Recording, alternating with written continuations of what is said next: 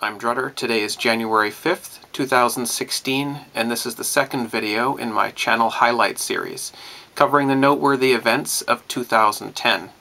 If you haven't seen the first video, covering 2006 through 9, click the link provided.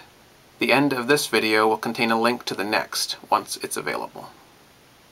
In 2009, my channel turned its focus on precious metals, with liberty remaining my passion.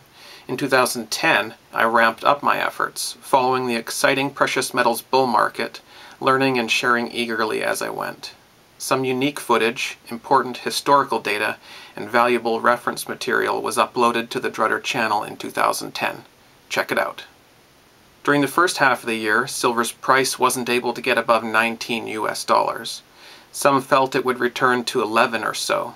I predicted it would break out above 20. In the meantime, I covered some important stories in market fundamentals, added to my library of how-to reference material, and commented on the state of the YouTube silver community. January saw me poking fun at the mannerisms and expressions of other YouTubers who did silver videos, to raise awareness of some channels I thought were worth watching.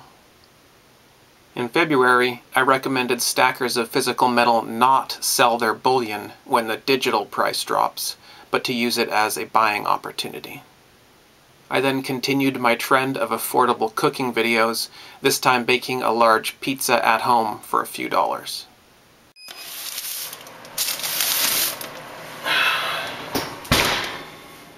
And there we have it. Later in the month, as silver dipped to $16 Canadian, I asked, "If you aren't buying at these prices, what are you doing?" Soon after that, I advocated withdrawing all funds from banks and converting to precious metals and food. Silver spot was 16, and 1-ounce maples were $19 Canadian. Prices have stayed well above that level ever since. In March, I showed how to remove tarnish from silver. It went viral, becoming YouTube's go-to video for care of physical silver, now nearing 500,000 views. I next showed that when looking historically, an ounce of silver should have the purchasing power today of several $100s. This video was going viral, but then it stopped suddenly at the end of 2011 and didn't get any further views. Also in March, I documented the building up of a surveillance state and my concerns about further erosions of privacy coming. After that came an educational video on Quadrillion, during which I noted the US debt was over 12 trillion. 1 quadrillion years is 73,000 times the age of the universe. Should it worry us that the numbers coming out of our financial system these days aren't even possible for us to grasp? By the end of March, I decided to focus my gardening videos on tomatoes from now on, and advocated growing garlic, composting, and compost tea. It ended up being a terrible year for gardening in the Vancouver area. As April came on, I did a video on the Andrew Maguire story as he exposed the CFTC and JP Morgan's financial fraud. It also became one of my viral videos, getting 60,000 views in the first month, but then flatlined around 92,000 later on. The fraud he exposed is being called the largest financial fraud in human history. Another extremely interesting point revealed in the interview is that silver and gold are now leveraged 100 to 1 in these exchanges. Next, I enjoyed the experience of purchasing some tomato seedlings directly with silver bullion, encouraged viewers to check out Mike Maloney and his new YouTube channel, asked Mike Maloney what the average person can do about precious metals manipulation, and more lightheartedly, about silver porn addiction, and concluded that value comes from something being scarce and/or useful. In a mostly unseen upload, I said, "This makes a conspiracy theorist, one who hypothesizes about, proposes an explanation for, and attempts to understand or discover an evil, unlawful, or treacherous secret plan. If that's the definition, and dictionary.com tells us that it is, I'm proud to call myself a conspiracy theorist." I then listed JFK's death, 9/11, and precious metal price manipulation as examples involving conspiracy. Soon after that, I showed my face and body, only slightly blurred. In May 2010, almost 6 years ago, I spoke against cannabis prohibition, declaring the plant to be medicine, food, fuel, clothing, and fun. June saw Medicatie's first major vocal appearance as we recognized the need for a new world order, but one with the people in control.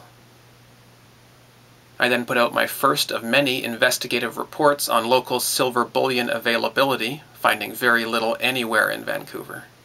I believe reporting on the state of the physical bullion market is very important, and I have continued to do so.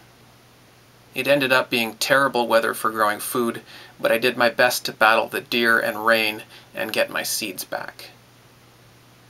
Also in June, my second hip-hop music video. Next came a moment when I personally decided to stand up against tyranny, as I reported on Canada's emerging police state seen at the G20 in Toronto. After showing my first potato harvest, I also showed my first silver sativa, dropped my first knowledge on cannabis, and scaled up my efforts on CanadianSilverBullion.com. Through early July, I continued my coverage of the G20 disaster for Canadian liberty. Yeah, they're gonna do it. Oh! Fuck! Next came my upload system failure, where I explained my line in the sand was crossed, declared the system unsalvageable, and declared myself a revolutionary. Late in July, I advocated owning junk silver, rounds, and bars, and reported on the developing local silver bullion shortage. In August, I was getting more interested in copper. Next, I declared the US dollar and other fiat currencies failed and either dead or dying. I burned one to prove my point. In September, I was reluctantly selling my 20-gram gold bar to repair my PC and camera, just as precious metals began their blast-off. Thankfully, I didn't have to sell the gold, as Stella Concepts raised $500 in a raffle, and a local friend donated the other $500 needed. Precious metals were heating up. I encouraged cool heads and buying physical if you haven't done so already. I felt that silver wouldn't return to $14 unless there was a false flag event or stock market collapse. I then released my best Burning Man series, before or since, in 3 parts. The series is my answer to the question, what is Burning Man? And contains lots of unique footage of the event, artwork, music, and participants. It also explains my fascination with 47.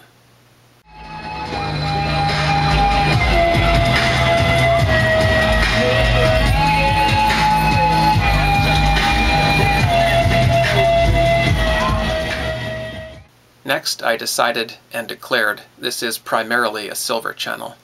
I noted the price was over $21 now, and predicted a few months of big moves up, recommended buying on the dips, and reported that the local bullion shortage continues. In mid-September, Mike Maloney responded to my questions from earlier in the year, saying he would rather take advantage of precious metals price manipulation than stop it, and that his attraction to metal is in profiting off it rather than its aesthetics. Later in September, my kids read the silver update, opened an envelope of silver sativas, and reminded the viewer to question authority. I linked viewers to a new channel called SGT Bull 07.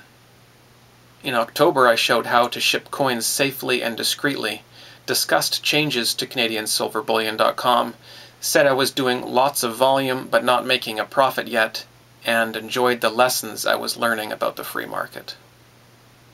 As the silver price neared $23, I recommended having a core position of precious metals, predicted a long bull run, and repeated the "silver will go extinct" rumor that was later found to be a misquote. I then introduced the silver Timberwolf coin, predicting it would gain in premium over time. My next upload was called "How Long Will We Pretend It's Working?", where I listed everything wrong with the Western world, categorized people into 3 groups, and began a custom of linking to ShadowStat's economic data. Just before Halloween, I reported on a story where JP Morgan and HSBC were being sued for silver conspiracy. Little came of it, but it was incredible at the time. In November, I gave suggestions for how to get silver into the UK safely and without VAT being added, then recommended Paltalk's bullion rooms for chat and info. Then QE2 was announced, along with 0% interest rates for, quote, a long time. I predicted the official narrative of the recovery is here, just slow, being a lie, and only recently we saw the Fed finally raise rates a token 0.25%, and we still have no recovery except in the stock market. Next came a video that contains a good overview of my positions. I said I was about 20% technical analysis and 80% fundamentals.